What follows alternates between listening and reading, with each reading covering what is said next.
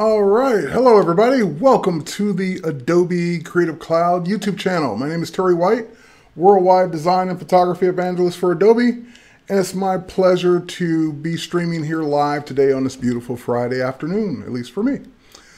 So with that said, welcome.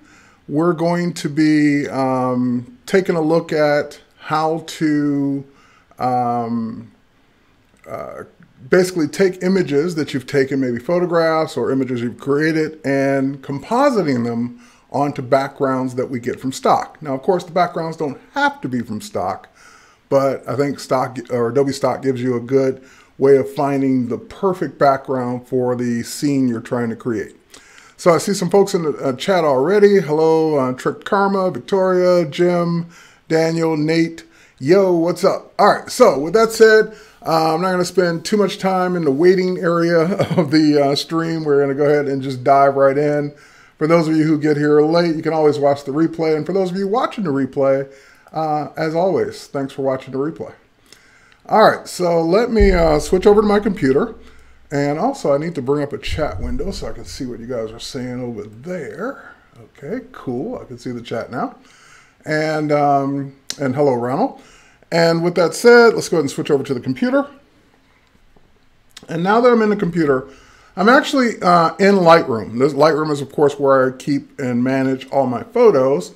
And I even have a collection for my compositing, for basically images that I use, backgrounds I've used before, composites I've done before. Matter of fact, this was always a fun one. I did this live on Twitch a few months back. But this, of course, is Rufus, my manager, and this was like literally in 5 minutes. So I could even see some stuff around the neck I need to clean up. But that's Rufus's head on someone else's body on a different background, of course, with the text Skyfall. And here's another one back in the day when I did a Laura Croft theme, and that model was basically just standing in my studio on a plain background and putting her on that cave background, made it look a lot more realistic. So that's the kind of compositing we're talking about. And so today's subjects are going to be Tony and Alina. Tony and Alina actually came in for a shoot last weekend, and Tony, a very debonair looking guy there in his tuxedo jacket, and of course Alina in her blouse and skirt. So we're going to composite them. And I thought, especially with Tony, he looks like he would either be standing in front of a casino or in a casino, not in front, or a nightclub or some cool evening place. I mean, that's, after all, that's when you wear a tux. You wear it in the evening. So we need to put him kind of in an evening background. So I was thinking casinos, and then I did a quick couple searches, and since casinos don't really let you photograph them, there's not a lot of imagery of the casino itself. There's gambling tables and things like that, but casino didn't work out. So I thought, nightclub. I'm sure there's plenty of images of nightclubs I can use. So let's go find the right background with these images in mind first, and then we'll come back and grab these images and put them on. So I'm going to head over to Adobe Photoshop CC. And in Photoshop CC, you can get to Stock or Adobe Stock from a few different places. You can get to it from the website. You can get to it from your Creative Cloud app even. So like if you go to Creative Cloud and you go to Stock, there's a Stock panel. You can do a search right there, which that will, by the way, take you to the website. But my favorite way to do it is actually in the Creative Cloud libraries, because not only does that let me search for stock, but it lets me grab the images I want as previews, or to go ahead and license them and use them from that point on if it works out. So let's go ahead and do nightclub. Now this is a live search of Adobe Stock right here on the fly. And of course, that's a great scene, but that wouldn't work out because there are already people in it. And we could maybe work him in between, but it just wouldn't be the right one. Then you got some wine glasses on the bar there, or champagne, whatever that is. You have the lower 2/3 of a dance floor. That really wouldn't work out. This one is one that I experimented with earlier. I'll probably use that one, but let me just keep going down and seeing if I find anything I like a little bit better. The DJ booth from behind. That one could kind of work out, maybe. Blurred out background with unrecognizable faces. That would be kind of cool to have them just standing there in the middle of an empty nightclub, but then again, I think it would be better if we have some people around. So I'm going to go back up. I don't really see one that I like better than the one that I had already looked at. Let's see if I'm going to keep going here. That's kind of cool, and if you're just kind of creating like a background for your band or for a nice music image with the spotlights, that's a nice one. Yeah, I'm going to go back up. Okay, there was one that was like right near the top that I really liked, and it was this one. Now, you have the option of downloading that as a preview or licensing it right here on the spot. And maybe I don't know if I want it or not. So I don't know if that's going to work out perfectly. So I don't want to pay for it just yet.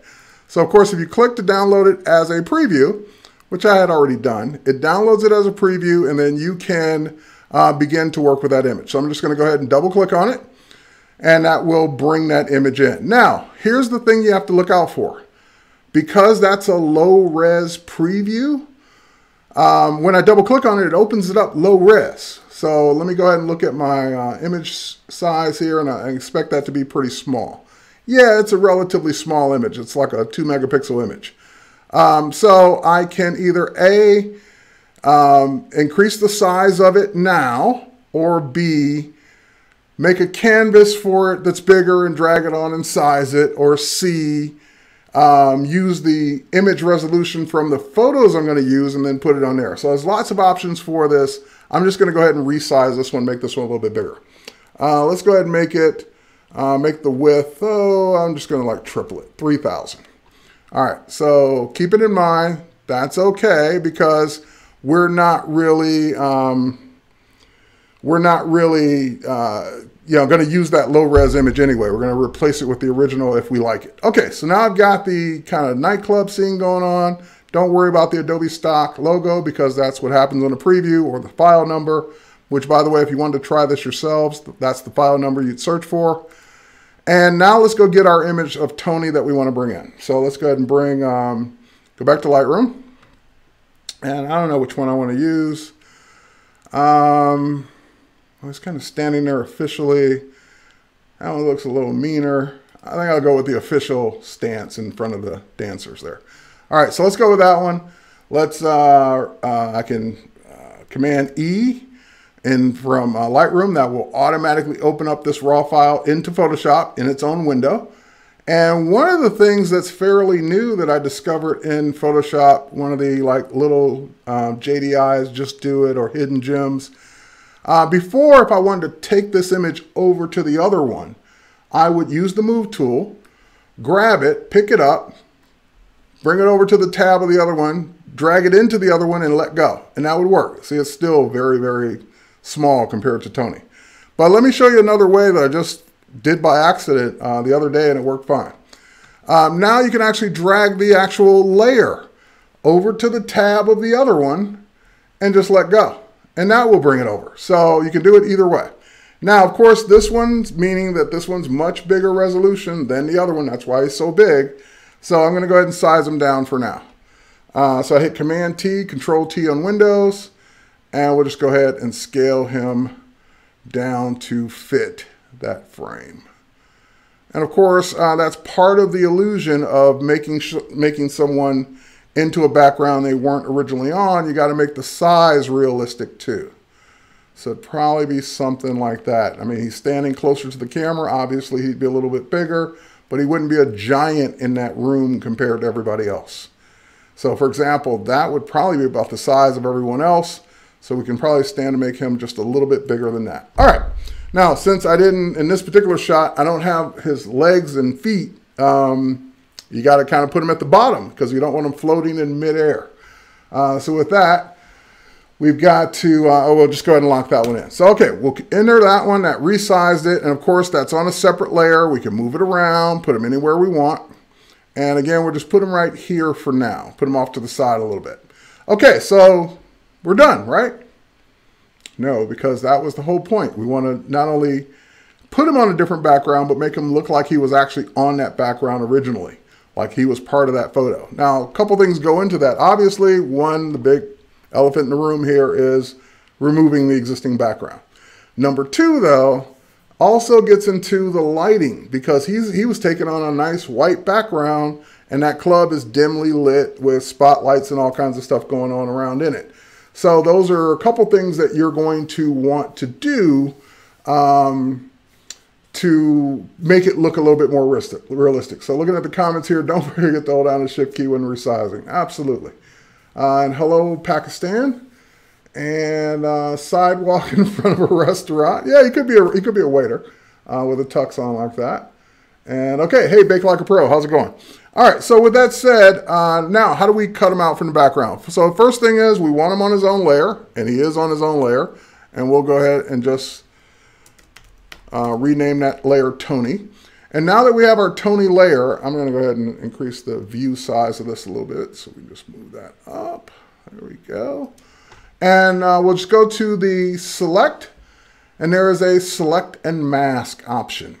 So select and mask officially kind of replaced what used to be refine edge.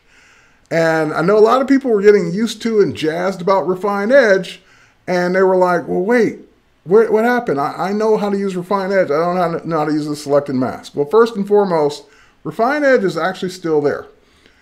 If you make a selection first, then you can hold down your shift key, or is it option? Hold on, I think it's option. Hold down your option or alt key and choose select and mask, and that will not do it. Okay, so it's not shift key.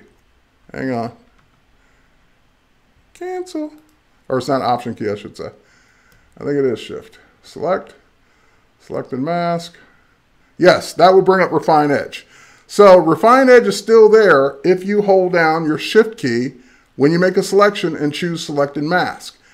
It doesn't change it to say refine edge until you actually get into it. So it will still say select and mask in the menu. All right, but so if you are like hooked on select and mask, you can still get back to it. But I'm going to go ahead and, or I'm sorry, refine edge. You can get back to it. I'm going to go ahead and do select and mask without holding down the shift key. And you're like, well, what happened? Why did you disappear? Well, this will always be left on, your transparency setting will always be left on what you left it on last. So for example, if I bring this back down to a comfortable number to where we can see him, 0 of course will make him 100% opaque. I know it sounds like the opposite. And 100% will make basically what your new selection is visible. So since we haven't made a selection yet, that's why he looks like he's completely gone. So I'm going to bring it down to where I can see at this point most of him. And now I'm going to use the quick mask tool. And that's another thing, a reason why I like select and masks better is because quick mask is built in. I don't have to make a selection first. I have my selection methods right there. So I can go ahead and just start anywhere on the image, just click and drag my way around, and it is making a selection. Now, in some cases, like this is, he's wearing a white jacket on a white background, so it's a little tricky because it started selecting that background too. So I'd have to hold down my option key or alt key and tell it to no, I don't want the background, just him. Now, let's get rid of that edge too. All right, so in cases like this where, okay, it's starting to look like we're cutting him out. Let me make sure I get his legs down there.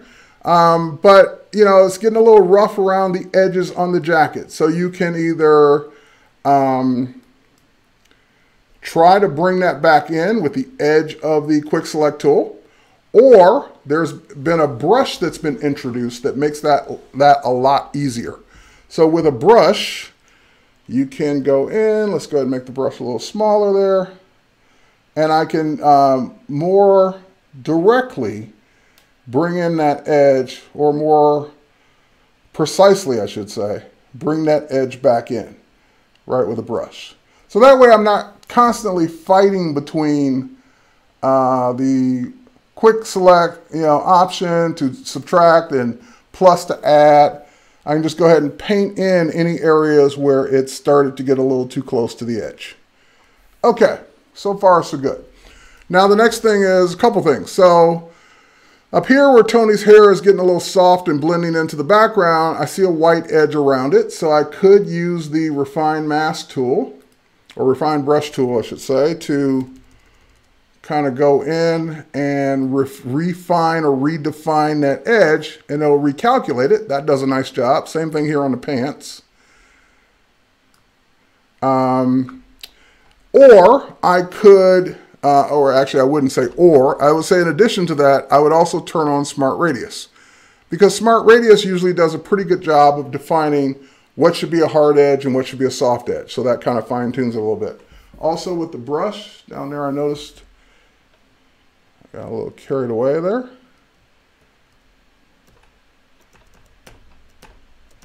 Hang on, my option key is freaking out.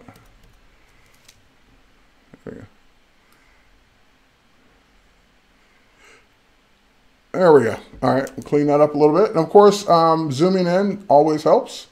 And that lets you see what you're getting and what you're missing.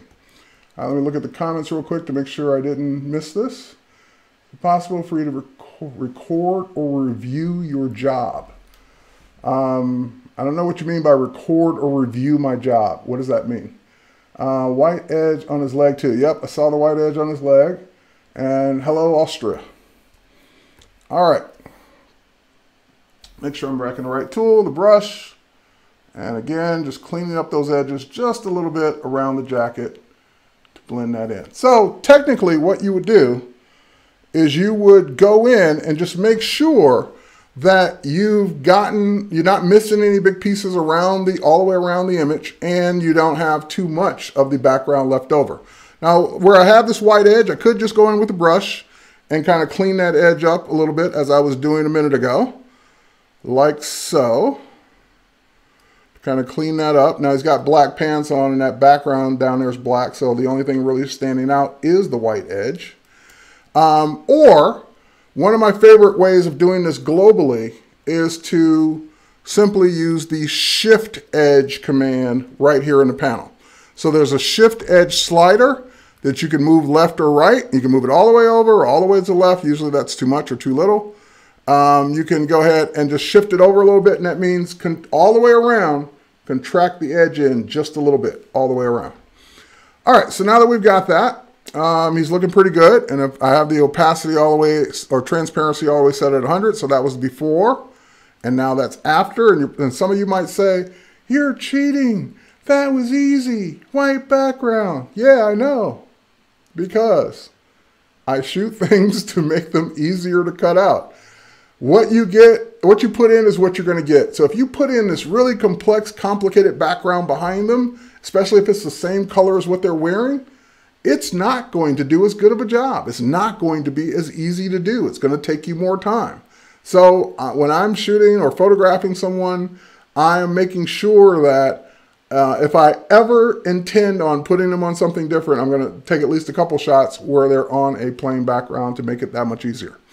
All right, so Shift Edge. Now, inevitably, you could still miss something and not see it till later on. So one of the things you want to do is, someone said just move him left. Oh yeah, I could move him left to where the background is not so dark down there and we would be able to see more of him, but I'll do that in a second. All right, but one of the things that inevitably will happen is you'll see something later that you missed while you were in this dialog box. It's like, oh shoot, I didn't get that little piece that was left over on his cheek or whatever, or under the arm or between the legs, whatever.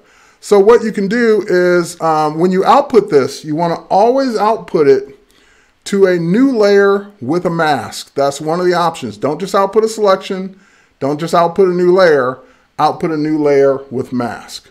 Because what that will do, once I click OK, look at what it did in the layers. It gave me a Tony copy layer. And that Tony copy layer, it turned off the original layer with the background, turned on the new layer, and gave me a mask. So even if I miss something and want to get it later, I have the mask to go back and edit with the regular paintbrush. Now, I can pick Tony up and move him over and see his pants. Yeah, see, I'd have to lighten up that background. It's still kind of dark down there, but there's his pants. We can see him there. And I can move him over and put him anywhere I want. And I can also see at the top of his head, because of the lighting, I did miss something. So now is a perfect opportunity for the mask. So if I go into the mask, go to my brush, make my brush a little bigger there. And I just want to go in and mask out that little bit above his head, like so, that I didn't see. So that's what I mean by you're going to see something usually later that you didn't see the first time. So, okay, so now we got Tony cut out. Let's go ahead and bring in his companion. Let's go back to Lightroom. Let's go to Alina. And here's one of the other things too. When I was looking at for photographs, a lot of time, or if I'm going to cut it out and put it on a different background, one of the other things I'm looking for is to make sure there's no limb, like an arm or a hand or a leg, that's touching the edge of the frame or cut off by the edge of the frame. Because then if you're going to take them and put them on a different background, you've got to make sure you put them up against the edge, because otherwise half their arm's missing unless you're going to, Photoshop a copy of it in. So that's another thing to look out for. Now, speaking of compositing, we're putting together a live stream next week that's going to be 3 days long, and it's all about compositing. It's compositing like I'm doing now. It's compositing in 3D. It's some of the world's best compositors coming for a 3D or 3-day, not 3D, some 3D, but 3-day live stream event next Tuesday, Wednesday, and Thursday. And let me play a quick clip to tell you more about that and show you kind of who's going to be there to see it. All right, if I can get my mouse there. Let's go ahead and do that.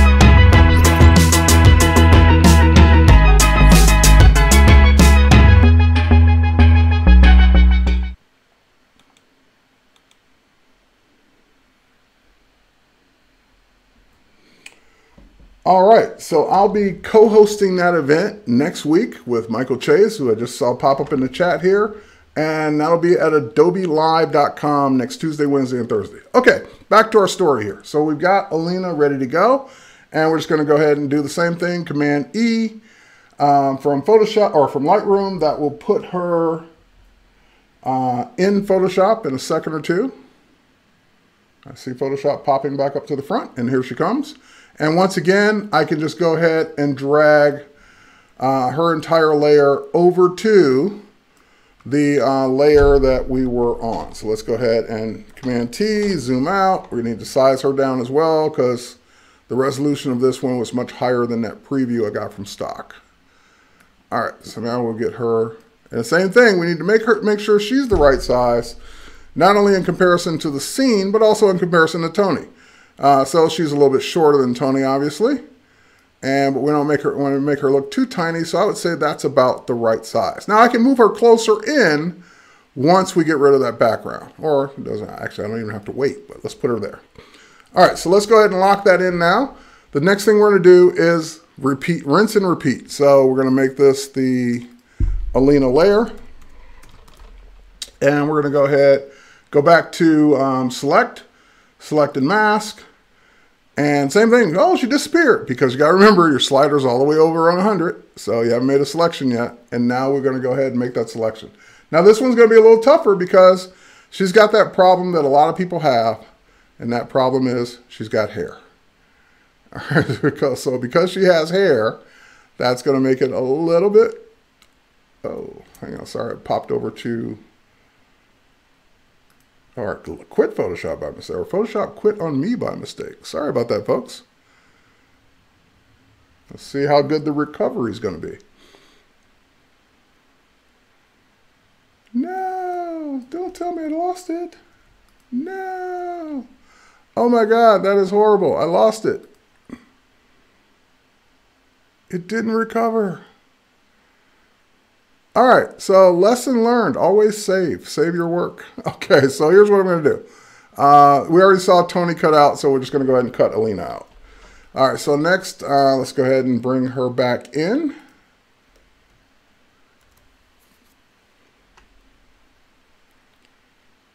So Command E, we'll bring her in, same thing. And we will, no. Pull her back in, Command T, Control T on Windows, scale her down.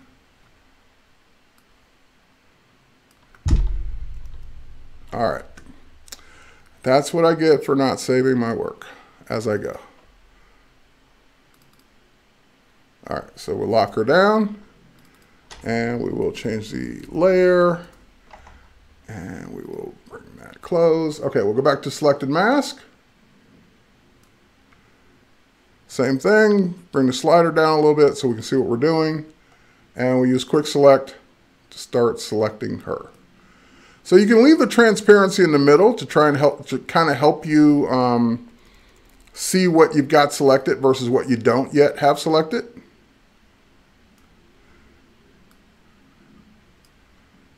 All right. And then once you think you've got it all selected, if you take the transparency all the way down, then you'll see what you missed or what you shouldn't have selected, like this part under the arm. So we'll just Option or Alt click on those to kind of clean those out. Oh, too big of a brush there. Zoom in and make the brush a little smaller. Now, when it starts getting into individual strands of hair like that, I could, start subtracting out the white like I was doing with the brush, but it's just much easier to use the Refine Brush tool. So we'll grab our Refine Brush, we'll make that smaller, and we'll hold down our Option or Alt key. Or no, actually we don't need to hold down the Option or Alt key, we're just going to go ahead and click, and we're just going to come right through here. And since I clicked on the white background, it knows to use that color to subtract. So I was able to go right through her fingers and it was okay because it knows what color is what. All right, so we still have some more cleanup to do. So first and foremost, like I said, I usually turn on Smart Radius, bump it up a little bit to kind of clean up around the edges. In the case where I see right on the edge of her finger there, the selection was a little bit too liberal in the first place. So we're just going to go ahead and put some of that back with the brush tool. And where's my stylus here? Just bring that finger back in and bring that thumb back in. I can kind of see where they were starting to go transparent right on the edges there. All right, everything else looks good around the edge there. Okay, let's zoom out a little bit more. And like I said, where I can see a thin white line around her skirt, I could either go around that with a brush and clean it up that way, or just simply use the Shift Edge to kind of bring that down. Now it takes a second or two to calculate that. Actually, I'm going the wrong way with it. I should be going that way with it. There we go. Shift Edge meaning left, bring it in, right, bring it out. So actually I want to go left with it. All right, so that did a really good job on the Shift Edge. I can also bring the transparency all the way down to kind of see what it really looks like. And that's what it would really look like cut out right now. So if I'm happy with that, again, I may have missed something, so always save it with a new layer and mask. So let's go ahead and do that. Now the next thing is that even though we have that new layer and mask, and we have the old one, if we ever want the old one back, it's still there. The next thing is, and this is what I talked about earlier, even if you make a perfect cutout, no matter what method you use, taking a scene that was lit one way and putting it on a scene that was lit a totally different way is, you're going to be able to notice it. In other words, you're going to say, wait a minute, that she's the lighting's a little bit different on her. Why has everyone else kind of got this red glow around them? If she was standing on those red lights, she'd have the same red glow. And I see spotlights going across other people that I don't see on her. So there's a couple ways around that. There's a couple ways to do that. You can either A, replicate some of that lighting and put it right on top of her, or B, use a color lookup to put over the whole scene to kind of relight the whole scene the way you want. It really is up to you which one looks the way you want it to look. Okay, so next thing we're going to do is let's try both. Now, since we have this nice mask, I'm going to go ahead and hold down my Option or Alt key. You know what? why don't we save it while we're here? It's a good spot to save. All right, let's just do a test. All right, so we saved it, and now what we're going to do is we're going to go ahead and we're going to take that mask that we have. We're going to hold down the Option or Alt key, and actually, no, we don't need to hold down the Option or Alt key. We're going to hold down our Command key. Command key or Control key on Windows, that will make a selection from that mask. Now, we don't really want to select her. We've already got her cut out. What I want to use is her silhouette, her selection on the original background. So I'm going to switch to the original background layer with that selection in place, the marching ants, and do or copy to a new layer of just that part. So Command J. So that will put just that on a layer all by itself. So that's the lighting we want. That's what it would look like. But we want that, of course, on top of her. Now, if we put that directly on top of her, then it just covers her up. So what we want to do is put that on top of her, but use a blending mode to bring it back in. So you can try different blending modes to see which one you like best. I usually start with color, the color blending mode. And of course, you can lower the opacity to kind of do it to taste, or even mask it to kind of paint it in where you want it and unpaint it where you don't want it. So at 100%, that's probably too much, because it's really taken away from the colors of everything on her. I would say maybe bring it down to about there. Now, there are some things I don't like for example, these red streaks throughout her clothes. So like I said, just simply add a mask to that layer. Let's go ahead and add a layer mask. And grab a paintbrush, bigger brush, and that way you'll be able to see as we go ahead and kind of paint that out. Now, if you paint it out too much, you're going to be able to see it all. So let's go ahead and just paint out a little bit of that.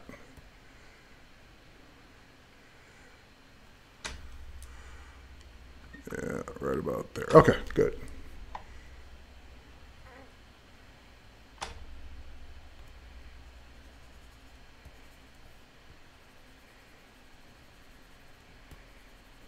Yeah, that's better.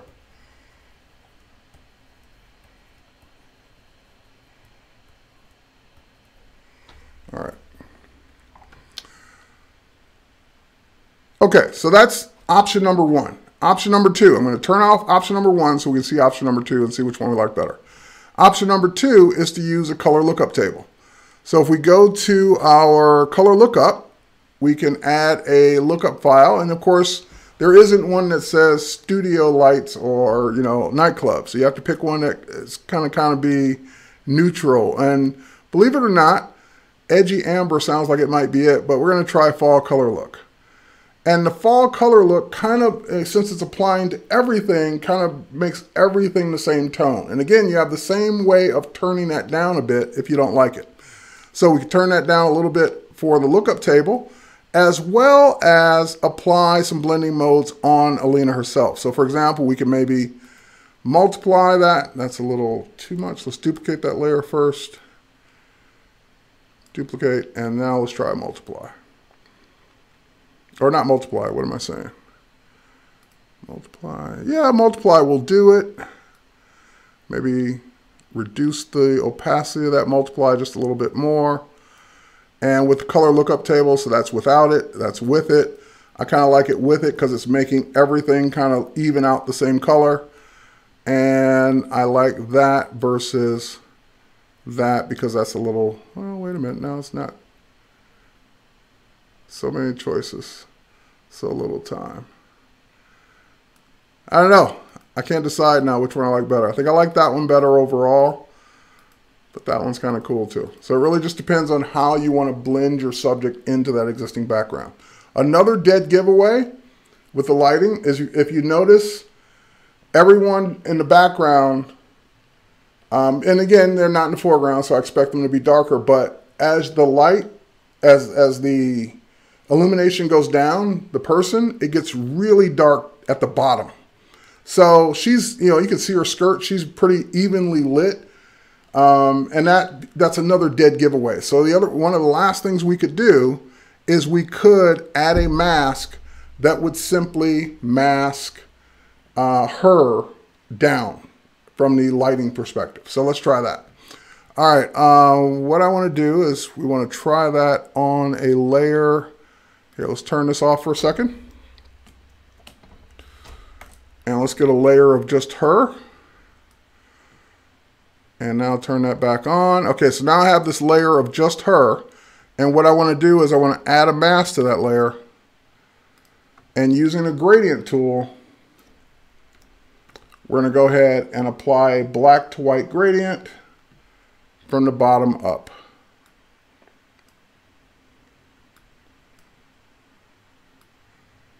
And we need to turn these other ones off. Hang on for a minute. The other way. There we go. Not that much, not that much. Actually, that looks like it's going, we want black to transparent, not black to white. I think that's going to be black to transparent, maybe. Let's try that one instead. Yeah, I don't want her to disappear from the bottom. I just want it to get darker.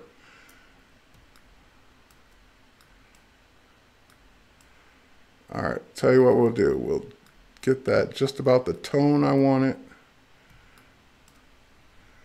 Let's do it with this one.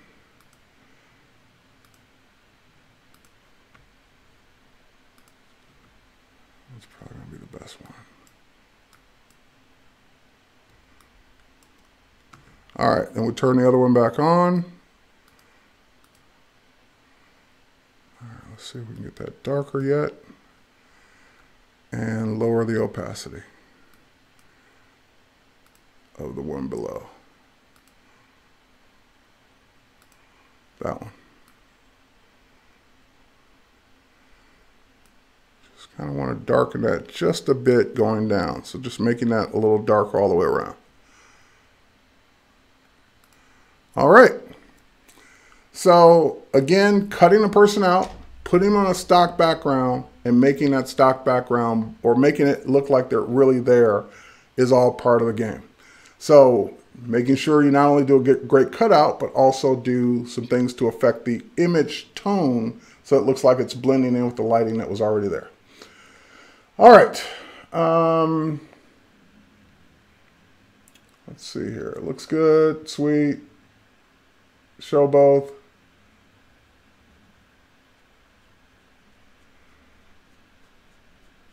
Yeah, okay, so now the person said, hey, you know, bad resolution, don't scale the background up. So in this case, this one I didn't scale the background up. I just opened it, I believe. So let's go ahead and deal with that now. Now, because I saved this one out, I don't believe it's going to be linked anymore to the original, so let's go ahead and do this. Let's say this is the background we want to use. So now I can say license this image. And if I had just opened it like I had originally, then it would, once I license it, it would replace it. But because I did the save as, this may not replace it. So let's check it. All right, it didn't. So what we're going to do, go to that background, and just going to go ahead and drag this one in. Or actually, we don't have to drag this one in. What am I thinking? Because that one's going to just make it the same lower res. Let's open it up. And now we can go ahead, and that's the full resolution of it. So if we zoom in, we don't have any artifacts. We don't have any bad resolution. And we can go ahead and take her from that original. There she is.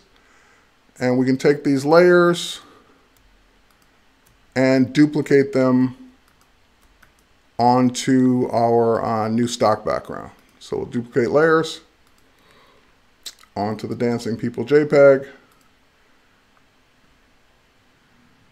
And she's going to be smaller because we scaled her down, so now we can scale her back up.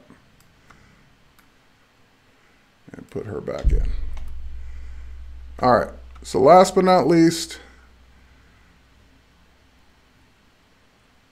I would probably still clean up that edge just a little bit on the left and right of her skirt, but I think that's going to be it. All right, so sorry for the unexpected quit right there in the middle of Photoshop, but those things do happen. Just save as you go along, you should be okay. And I hope you enjoyed basically transferring someone from one background to another using selected mask. Again, you still have refine edge if that's what you're really hooked on. You can still get to it by making a selection first and then holding down the shift key and choosing selected mask. But otherwise, you can just start using select and mask from here on out. Now that that is cut out, you could use different backgrounds along the way. So for example, one of the other things you can do is drag from a library right to your background or right to your layers panel and swap out backgrounds as needed once that person is cut out. The only other thing then, you would still need to change the lighting to make sure it matches, but choosing different backgrounds from stock images makes it a lot more fun when you're doing things like this, when you're doing compositing. Because then you can start putting people in all kinds of places because they're cut out nicely. All right, so with that said, thanks for watching, and we will catch you next week, Tuesday, Wednesday, and Thursday at adobelive.com for 3 days of compositing. I'll be co-hosting. We'll be bringing all kinds of experts in to show you how they do their compositing, how they work with 3D. We'll see some Project Felix along the way as well. And cheers, everybody. Have a great weekend.